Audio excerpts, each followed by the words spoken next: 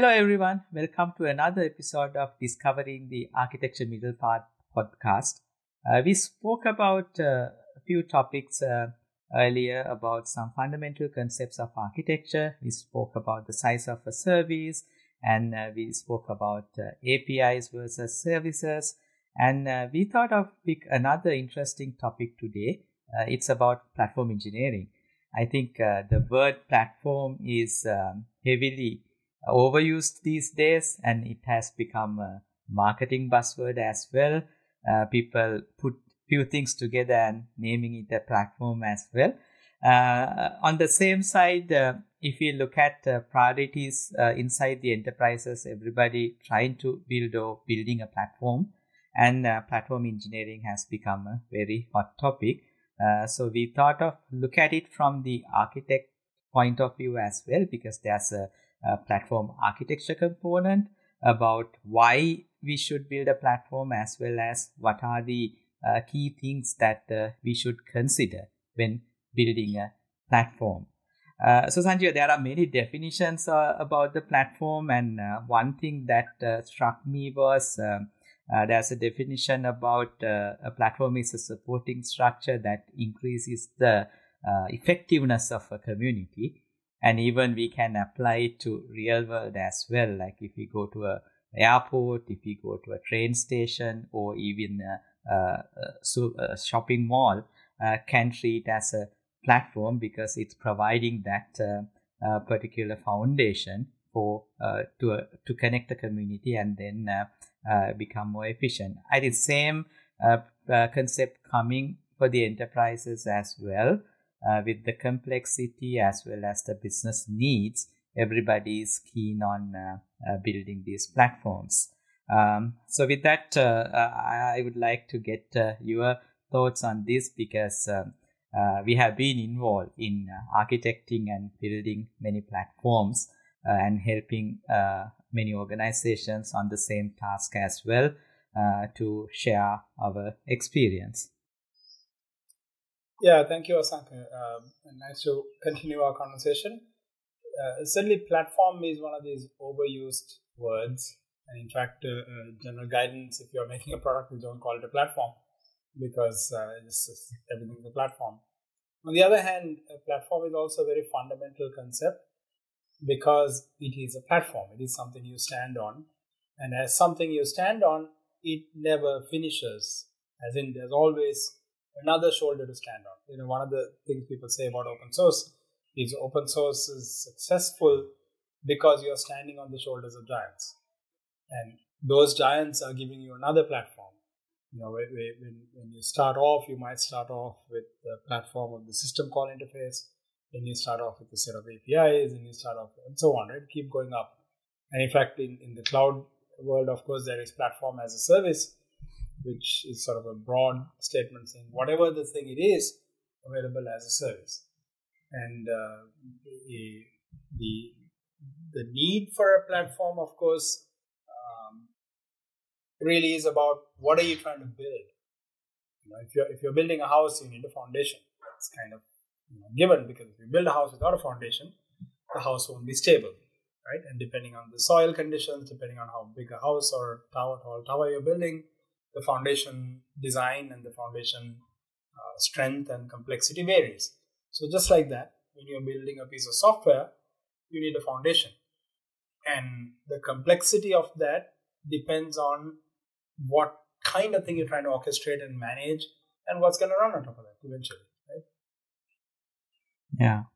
Yeah, I think you made a really important point about kind of centralizing the expertise but decentralizing the innovation, right? Now, even if we take a theater as a platform, that's exactly what's happening. The infrastructure and the fundamental stuff required to run a show provided by the platform, but creative people come and utilize the platform and do various acts on that and give a great experience for the viewers. So I think same concept is applying here as well. So I think another thing that you mentioned about the how the design thinking should come, right? Because we need to consider not a smaller group. Now it's going to be a wider set of people who's going to access the platform. So if we don't have the consumption of the platform, then there's no point of having a platform as well, right? So that's why I think the architecture thinking will be really important when designing the platform to address some of these core capabilities that we should provide out of the platform. Yeah, absolutely. I think that having clarity on who's going to be consuming is going to help you answer the critical question: what is the problem you're trying to solve by building this, right? And who are you solving it for? So if you're building a platform for developers, there's a certain set of expectations, and there's a certain set of things that you're trying to essentially raise the abstraction. Coming back to our sort of underlying theme of how to do computer science right, is using abstractions. Platforms are another kind of abstraction. Every time you build another platform, you're building an abstraction layer. And like all other abstractions, if the abstraction is leaky, it's not very good. If the abstraction is not abstract, not clean, not orthogonal, you can do stuff, but you're hacking your way around it.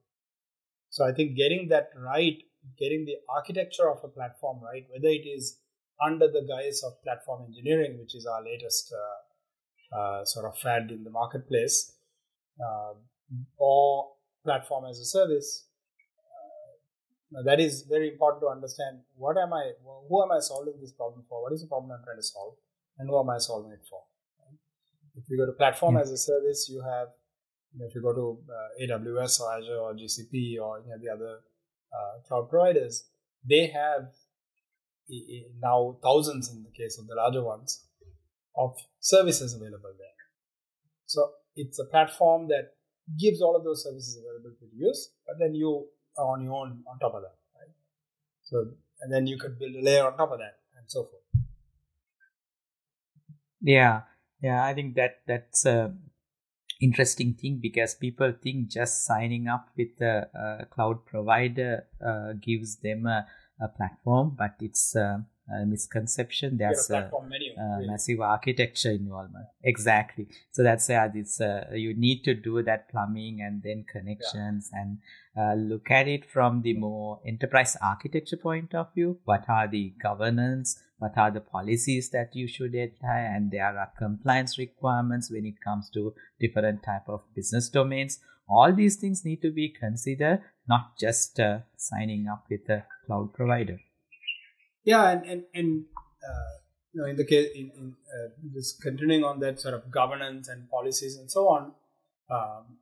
Now we talked here and there about APIs and API first and so forth, and we'll be talking more about that because that's a fundamental concept. But APIs. So if you're doing today's general guideline is if you write some piece of code, if that piece of code cannot be accessed as a network service by some other piece of code, you're writing something that is a dead end. If only a human being can use it and no software can use it, it's a dead end, right? Because you can't have further composition. You can't stand on the shoulder of that giant and build another layer.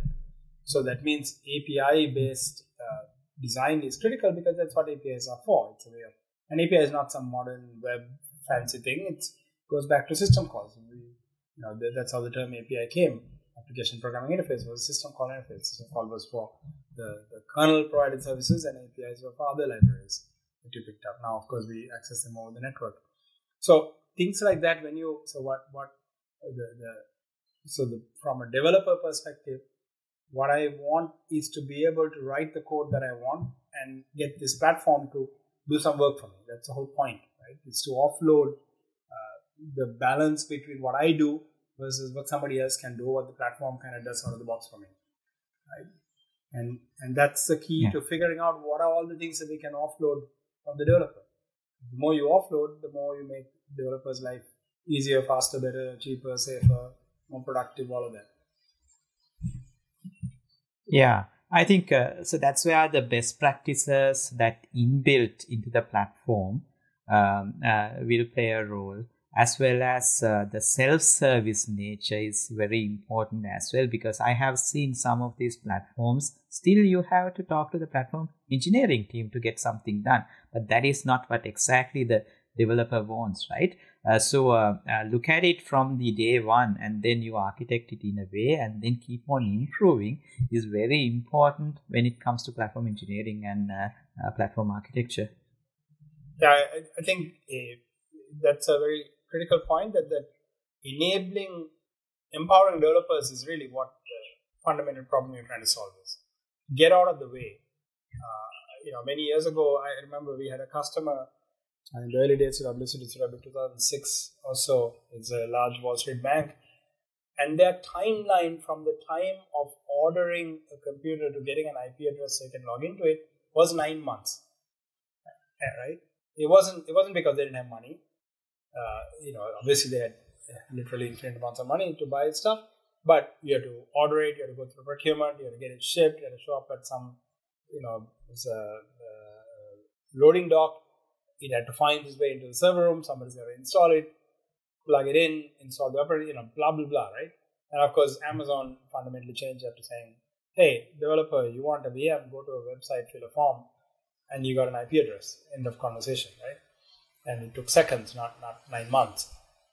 In fact, that company, I remember there was a brilliant architect who was leading it. He was trying to build, his vision was a URL for everything, whether it's a VM or a process or whatever, right? So it's kind of what we are still building to some extent.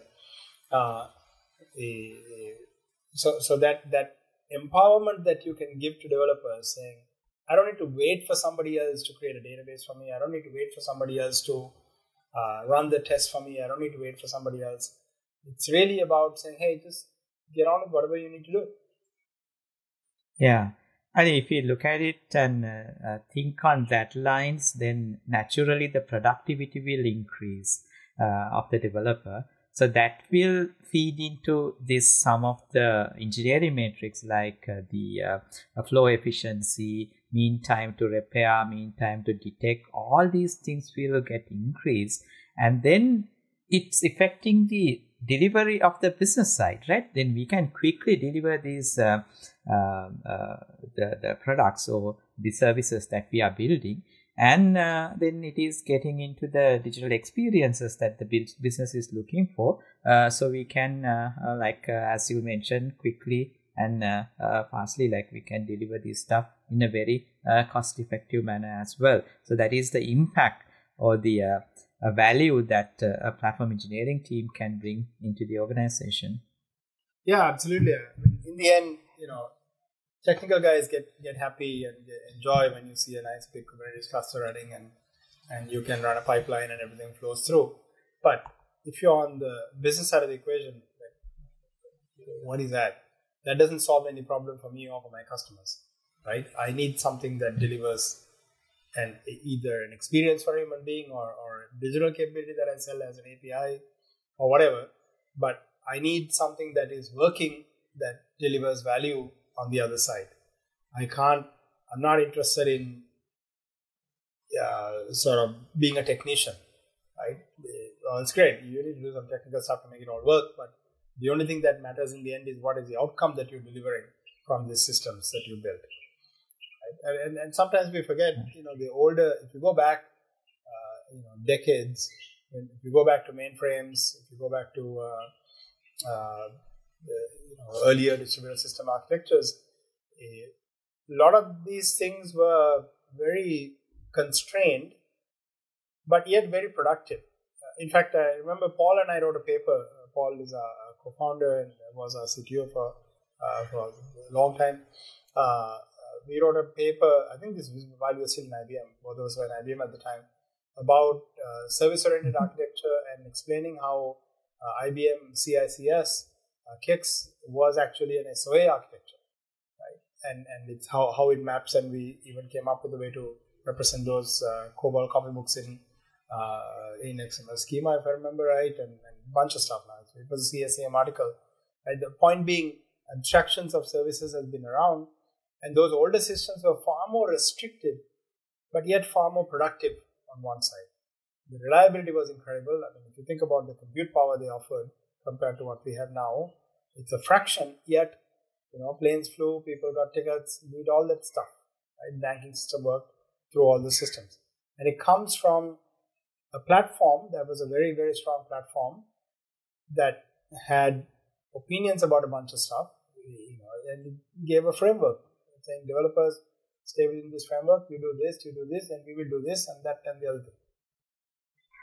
Yeah, I think this SOA concept that you brought reminds me something about the cultural aspect as well. As a platform engineer and architect, that we need to a little bit think about this stuff, like the 2 pizza teams and then autonomy and remote work as well. With the pandemic, people went remote.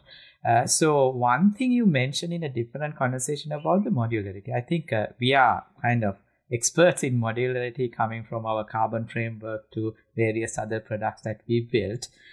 So if you can talk a little bit about the modularity and then how it is important as well as how it is affecting a platform, that will be helpful for the audience. Yeah.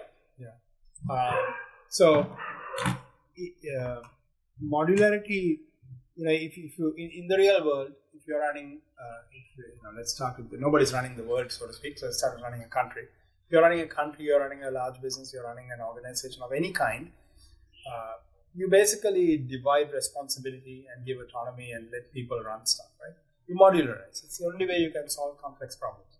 You split the problem up into pieces, let different entities run different things. So the computer science abstraction concept and modularity are kind of fundamental to everything, because it allows you to decompose complex problems and then put a facade over it and kind of see the problem only from that facade. And modularity is also hierarchical. You can say modularity goes all the way down to, if you're using an object-oriented programming language, a class construct in an object-oriented language is all about modularity, of course.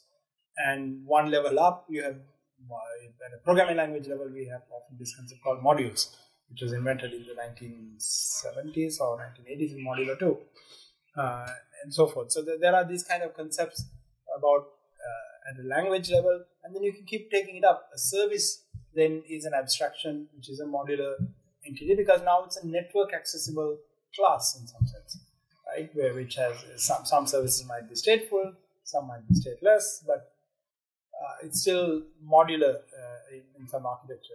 And of course, service orientation is an abstract concept, and we've had this religious debate about SOA failed, microservices wins, now microservices is no good, we are going to monoliths. You see lots of articles coming out saying the primary reason is they don't follow the middle path, following our theming of our this podcast, right? Because people think, you read an article saying Netflix is doing net services, microservices. Well, great, everybody's got to do microservices, and break every 1 + 2 becomes a microservice. It doesn't work. Even in programming languages, in Smalltalk, 1 + 2 is the plus message being sent to the one object with the two object as an argument. It works syntactically; it's still 1 + 2, so you don't go nuts saying 1 dot plus parenthesis 2 or whatever syntax you want to come up with. But it's too much, because 1 + 2 is just 1 + 2. Do the damn math, right?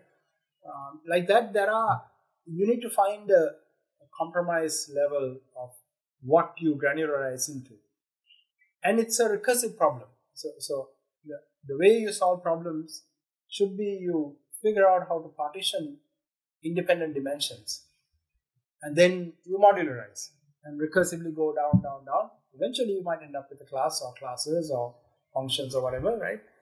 And now the cell architecture concept, Asanka, that you and Paul came up with some years ago, is actually another level of modularity, which is trying to map to the business domains and give a runtime architecture for how to maintain modularity at another level, right? Exactly. Yeah, I think it's kind of connecting the business and the technology nicely, as well as modularity provides this versioning and backward compatibility related issues we have to handle, as well as reusability, increase the reusability, composability. All these are bringing when you have a proper modular architecture. So I think it's a key component inside platform designing. Yeah, I think we spoke a lot about the platform engineering part, and we will continue this discussion. Probably we will look at some of the challenges that we identified while building, as well as helping to build such platforms in a different episode. So thanks for joining. Anything you want to add, Sanjiv, at the end? No, thank you very much for joining. I think this topic of building platforms is always going to be a never-ending topic. iPhone is a platform, right? And you build apps on it. Now, ChatGPT is a platform. Platforms are evolving as well as technology evolves. So it's always a fun topic to discuss. At the same time, there are some principles behind successful platforms that are worth understanding, so that you can try to create a platform. And we'll talk more about this at some point, but every business has to build a platform for themselves, which represents the business. That is what gives them digital agility. And getting to that requires platform engineering at multiple levels to be done. So thank you for watching. Yep, and thanks. It was a great conversation, and catch you guys on another episode. Thanks.